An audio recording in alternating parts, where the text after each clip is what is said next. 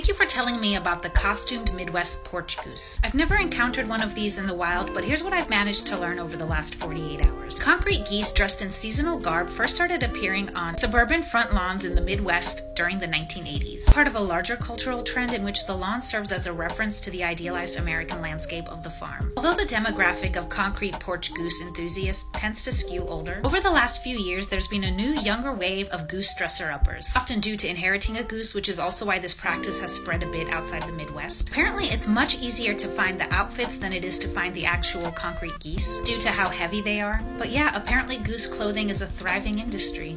Anyways, let me know your thoughts and if you've ever encountered one of these IRL.